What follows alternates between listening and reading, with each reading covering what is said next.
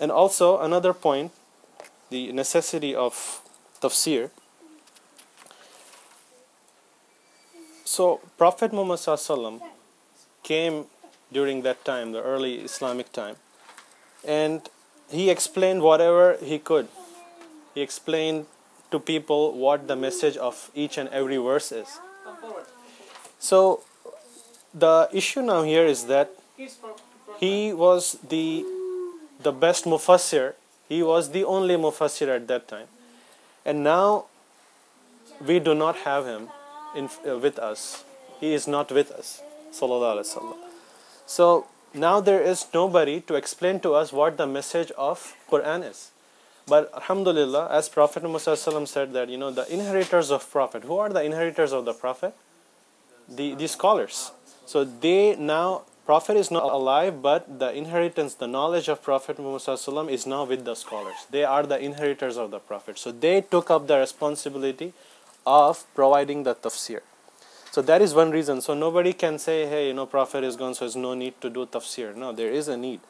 And also, another point here is that Qur'an is very eloquent. If you want to make something beautiful, you make it, when there is eloquence in the language, it really beautifies something. Qur'an is also, when it comes to eloquence, that is the best. Qur'an is a masterpiece because it is from Allah subhanahu wa ta'ala. But when we say something is eloquent, what happens is people who don't have good knowledge or good grasp of language, they will not be able to understand few things because you need a little explanation for them.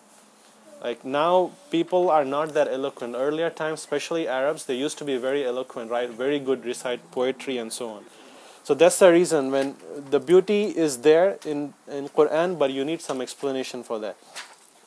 And also, asbabun nuzul as well. Sometimes you need to know what exactly what exactly the context was, why was this verse revealed in the first place. So sometimes you read a verse, you're like, I don't really know what it's trying to mean, because you don't know in what circumstances that verse was revealed. Like I have an example. For example, during there is this verse in Surah Al-Baqarah I mentioned earlier when I was discussing Asbabun Nuzul, that in Surah Al-Baqarah Allah subhanahu wa ta'ala mentioned that do not, when you sight the moon of the Hajj, do not enter your houses from the back. Right? People, like this verse, just read the translation of it, you'll see how difficult it is to understand. And he says, it is not righteousness to enter houses from the back, but righteousness is in one who fears Allah and enter houses from their doors and fear Allah that you may succeed. Now if you just read this translation, you have no idea what it's talking. Why is Allah even talking about back doors? How is it relevant to me? So now you need a scholar to explain this, is it not? So scholars will say, okay, this verse, I know what the Asbabun Nuzul was. I know the context wherein it was revealed. And obviously scholars will have a lot of understanding of ahadith and everything. And the actual reason why Allah subhanahu wa ta'ala said that do not enter from the back doors is because during those days, the mushrikeen, the non-Muslims, they had this tradition that whenever they used to sight the moon of the Hajj, the 12th month, Dhul Hijjah, they used to always have this practice that maybe it was like a bad omen to enter from the doors. They used to come from the back doors as a sort of respect for the month. And they thought it was a bad thing to enter from the doors. So Allah subhanahu wa ta'ala said that there is no such thing as bad omen in Islam. Allah subhanahu wa ta'ala wanted to cancel such kind of customs. So Allah subhanahu wa ta'ala revealed this verse explaining to them that, okay, this is why you should stop that practice. So righteousness, if you want to be righteous, you enter from the door. People used to think, I am more righteous, so I will practice the harder religion and I'll enter from the back door. So that's one reason. There are I can give you dozens and dozens of examples. You have no idea when you read the translation what it means, unless scholars explain to you. And also Arabic grammar, Arabic language itself, if you go to, for example, in my workplace, I have a lot of brothers coming from Jordan. They always come and they leave. There's like our offshore branch, and I ask them sometimes. Some of them are really not good in practicing in their religion, and if I recite to them some Qur'an, right, they probably know like 40% of what I'm saying. Other 60% they have no idea, because the language evolved. Some of the words used in the Qur'an is no longer used, so they have no idea. So even for Arab brothers, even though Qur'an is revealed in their language, now the language has evolved so much that they need somebody to explain now. Even ourselves, English, right? If we take some book of like Shakespeare or something, you'll not be able to understand it, because the English has, the common words that we use, it's no longer the same. So that is the reason. And also we had a whole session of Nasikh and Mansukh as well. Why, some of the verse you will read and say, hey, okay, Allah subhanahu wa ta'ala is saying this, and you will try to apply rulings on themselves. But when you read Tafseer, scholars will say, okay, this verse, even though it tells you to do this, but don't follow this verse because this verse has been abrogated. It's no longer applied. So that kind of things only come from scholars. So that's the danger. That's why some scholars are like, don't even go near Tafseer. So that's like an extreme stand. But we have to see really what the majority says. So you take opinion from the scholars, you take the tafsir from the scholars and try to implement it in your lives. Understand what Allah subhanahu wa ta'ala is saying. But don't try to do it on yourself. And another thing is, sometimes there is one verse and we can understand it in some way, but Allah subhanahu wa ta'ala means something else. For example, this verse in Surah number 6, An'am, Surah Al-An'am, verse number 82, Allah subhanahu wa ta'ala tells the believers, those who believe and do not mix their belief with injustice. And he goes on from there. And he basically is saying those believers who do not mix their belief with injustice. So when Sahaba radiallahu anhu, when they heard this verse, they were really worried. They were like, how is it possible that we don't do injustice? Like, all of us are not 100% pious, right? We always sometimes here or there, we out of our laziness or out of our mistake, we just do some things which is not correct. So that's what Sahaba were really afraid of. Injustice, I mean, nobody can say I'm 100% free from injustice. So they were scared. How is it possible now? So the best mufassir at that time, Prophet Muhammad ﷺ, was no comparison for him. He explained to them, it is not that injustice that you think. This injustice means something else. What is that injustice? Inna shirka la dhulmun azim. Allah subhanahu wa ta'ala says, verily, shirk is a great injustice. So, you see, even though this verse, it was saying, do not mix their belief with injustice, that injustice, the precise meaning of injustice is shirk. Now, how would you know if you just read the translation of that? You need somebody to explain.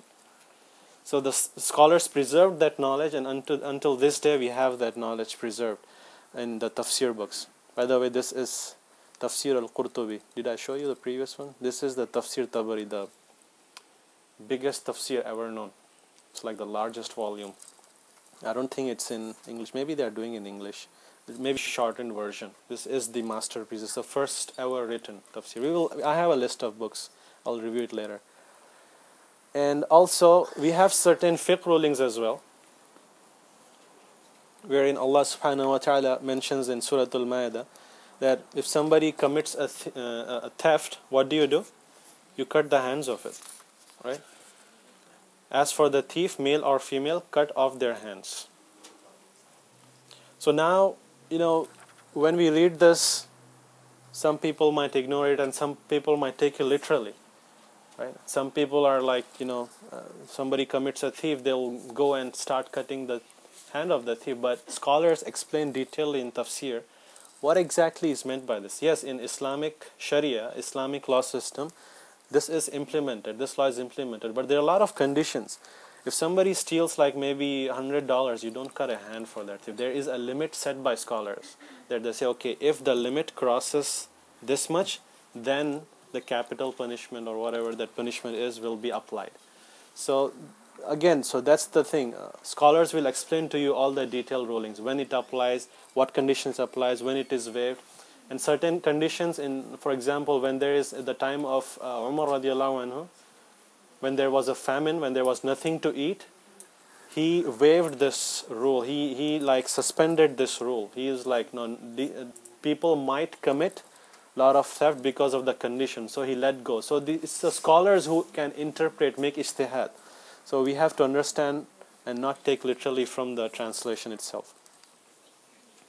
And sometimes there are a lot of multiple meanings within the verse. And you know, Allah, it's like a hidden treasure, right?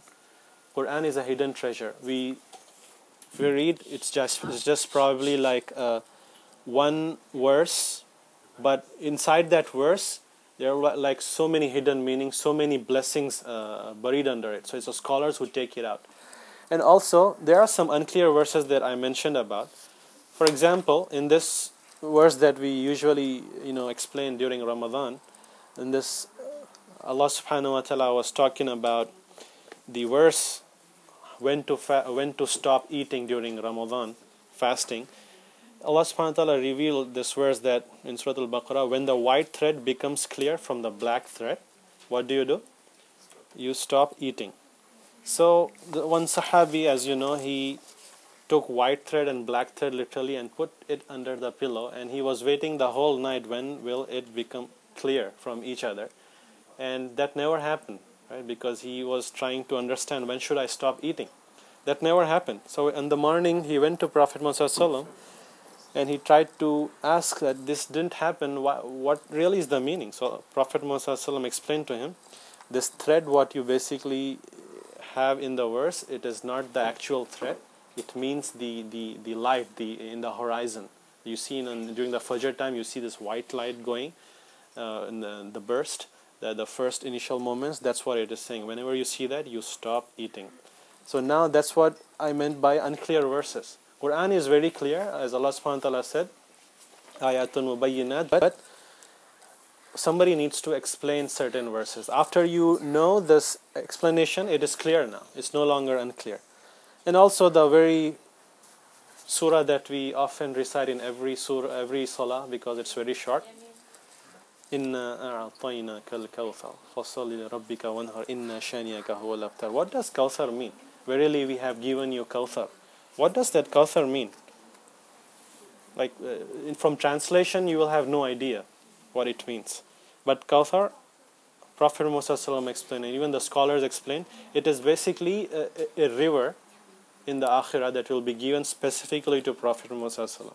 And the good Muslims amongst us will be given water out of that river when we are very thirsty, and that is the only water that can quench our thirst. So that is again something which only scholars can tell us what exactly certain verses mean. So I don't want to spend a lot of time into these, but when a scholar tries to make tafsir of something, there are a few things that they do. And how do they go about making tafsir? Obviously none of us is qualified, but how do they come about making a tafsir? So they basically refer a lot of sources. First of all, the best thing is to do tafsir from Qur'an itself, like the example of Zulm that I gave.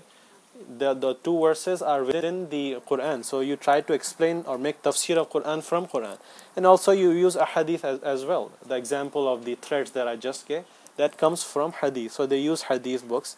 And also after the Prophet Muhammad passed away, all the knowledge Sahaba, his companions, had it, and that's why we take statements of Sahaba as well.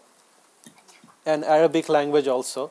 The scholars don't really take the current modern days Arabic, but they need to learn the classical Arabic and everything. So that's something that they refer to again and again, classical dictionaries. And poetry as well, because classical poetry, even though it's not really related to Islam, but it has like the poetry has the actual linguistic meaning sometimes, because at that time they used to be so good in language that the linguistic meanings sometimes are embedded in the poetry. So scholars use that. If they have difficulty in understanding certain words, they would refer to poetry. And pre-Islamic Arab customs as well. As you know, all these Qur'ans, many times it was revealed in a specific time, and there were certain customs prevalent during that time, right? Like we mentioned earlier the example of what? The people who commit zihar, right? In Surah Al-Mujadila, that was the custom that time, wherein men used to say women that, in order to divorce them, they would say, "You're like the back of my mother," so they would get divorced. So if you don't have that idea what really that custom is, you will have no way of understanding what that is. So there are a lot of customs like that. And Israeliyat, what Israeliyat is the basically stories of, or legislation or events of the previous generations. So usually what happens is, we have Quran, Hadith and all these sources. This is sufficient in and of itself. But scholars sometimes refer to stories of prophets from previous nations. For example, if they want to know more about Musa alayhi salam and Isa alayhi salam and their laws and how they lived and so on, the Bible and Torah and all these books, they have all this information with them, and they have a lot of stories along with it. So those are called Israeliyat. The Prophet Muhammad ﷺ, he told us that don't reject Israeliyat, but don't accept blindly Israeliyat. So we have to take it with we have to see if it contradicts with Quran and Sunnah or not.